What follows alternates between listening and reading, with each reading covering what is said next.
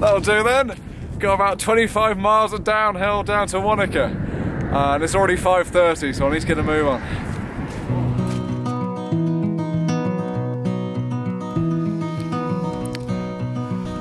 Just go with it, it's fine. Twinkle, twinkle, little star, how I wonder what you are.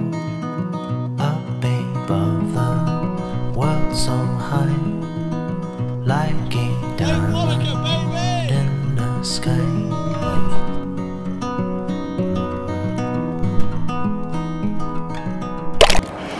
Alright, I'm on the hilly section between Fox Glacier and Franz Josef now. Got 2 more climbs to make. And I just met a couple, Nick and Jan. They'd driven out all the way from Christchurch to see me, which is quite good fun. And they're staying in Franz Josef tonight. And they said when I get there, they're going to spot me some food. Right then. So Nick and Jan have just spotted me, I think, roast pork in Franz Josef. Thank you very much. Hi. Nick came out with a can of beans. And he was just telling me a story of what he was going to do with his can of beans. Well, I had this really long rope, and I was going to tie it to the beans and sort of put it just on the side of the road so you come along and see it with this long rope trailing along, either to the car or to a bush, and sort of being just sort of semi out of sight. But anyway, it didn't quite work, but the idea was there. Well, we're going to pull up on the outside road. Alright, there's absolutely no way this is in focus, but I'm here at a hotel in Franz Josef. I'm not staying at the hotel, but Jan and Nick, they are. And I asked the reception if I could camp just outside, so I'm going to camp in this little section of grass. Best part is, I've got Wi-Fi, so I'm going to have Wi-Fi in my tent. So great to meet you, Ed. We've just loved meeting you and having lots of fun and going out for dinner. Yep, excellent. Yeah. And we travelled a long way to come and see you, but we really enjoyed it. And yeah, it's well worth it. So how long will it be in total? How much driving will it be to see me? It's 204 k's to get here, so it's what, 408? No. It's more than that, it's 400 k's, wasn't it? Yeah, 400 k's to get here. So 800 k's in total. Yeah. How many hours of driving? About 5 each way, so 10 Well worth it. Well worth it. Yeah. It's mad, but thank you very much. Yeah. And yeah, the meal and breakfast and, you know, yeah, everything. Thank you. Excellent. Yeah. Maybe someone else will see this video and buy you a meal as well. We'll see, won't we? Meal time. See you, Franz Josef. It was unexpected.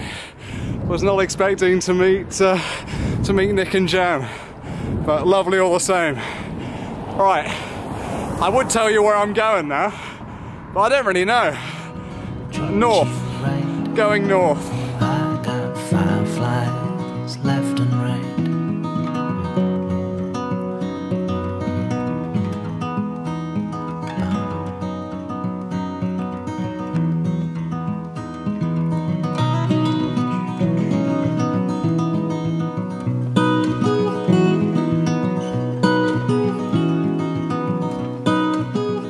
Do you see that right there?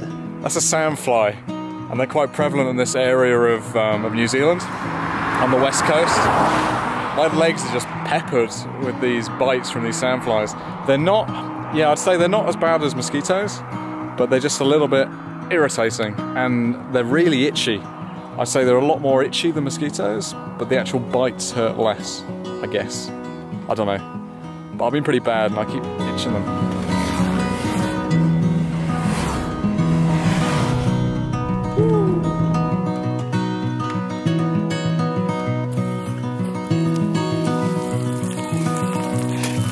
On my eternal search for the world's best campsite, I find myself in a dry riverbed. I'm not going to camp at the bottom of the bed, but I'm going to try and get up to one of the banks. It's not going to be easy.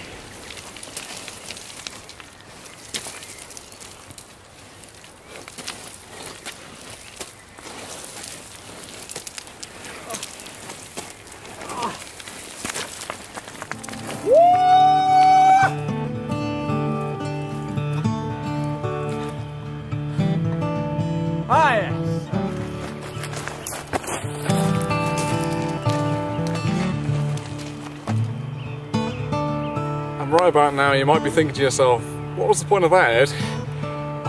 Let me show you. Now, could I have camped in a campsite tonight? Yep. Could I have camped by the side of the road? Absolutely.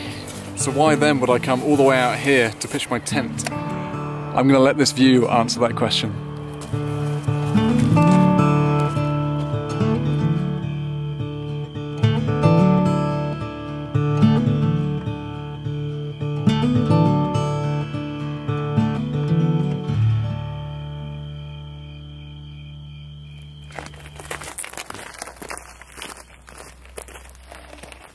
Just casual, bras on the fence.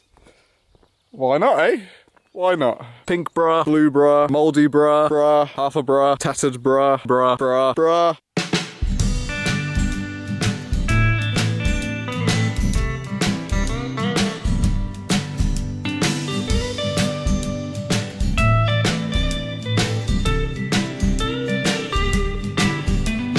Clouds so swift, the rain falling in. Gonna see a movie called Gun-Good. Want to see something terrifying? First bras, now I don't even know. I don't even know what that is. Ooh-wee, ride me high. Tomorrow's the day that my bride's gonna go. Ooh-wee, we gonna fly down into the easy chair. I'm very aware that that sign says that the road's closed and I probably shouldn't be going this way. I'm going to try it. I'm a bit sick of these big roads. So I'm on the State Highway 6 or something, and all the traffic from the State Highway 1 going the length of the country has come to this road because of a road closure on the State Highway 1 because of the earthquake last year. And that road is still not, it's still a no-through road, so people are going around, and this is the detour road. So ordinarily it wouldn't be so busy, but it's super busy at the moment, and I'm a bit sick of it. So what I'm going to do is I'm going to go this way. It's potentially a bit of a mistake because it's 25 miles until I can rejoin the road again. But I want a little bit of adventure because I've been mainly on big roads, so I want some excitement. And I want to see what's down this way. And I just want to get away from cars, man, and lorries. So we're going to try this.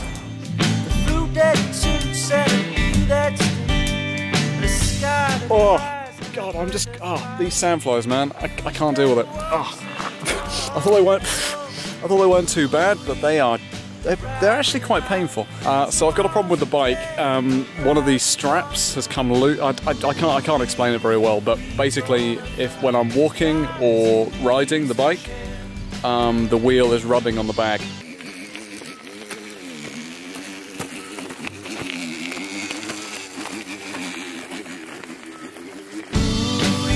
I've worked out why this was rubbing. It's because these bolts had come loose. I took the front bag off, that's where the front bag fits, just here, and some stuff dropped into the grass. Oh no.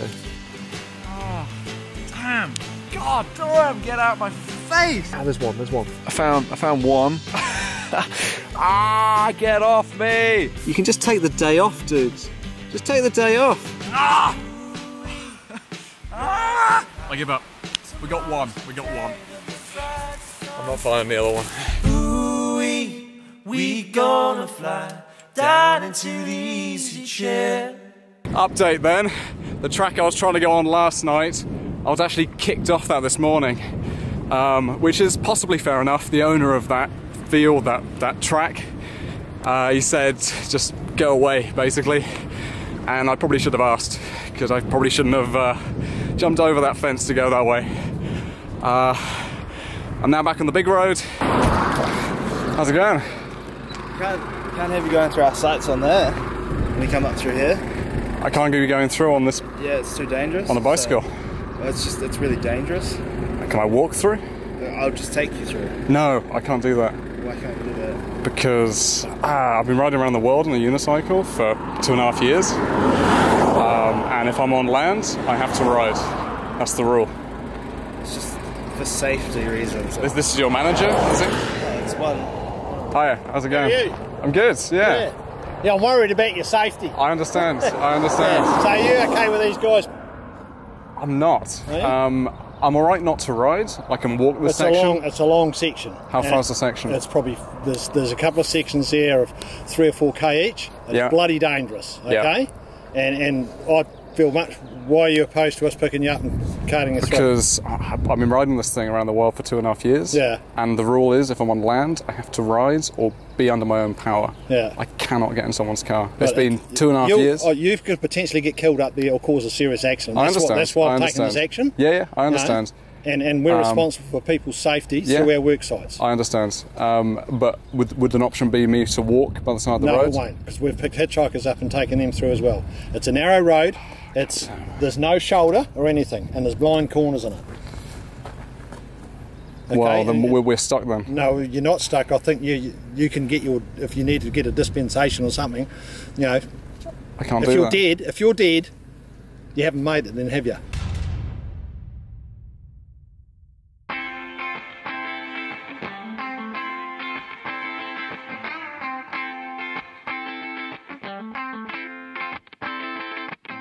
I think I've just seen some wild pigs. I'm going to get the longer lens on.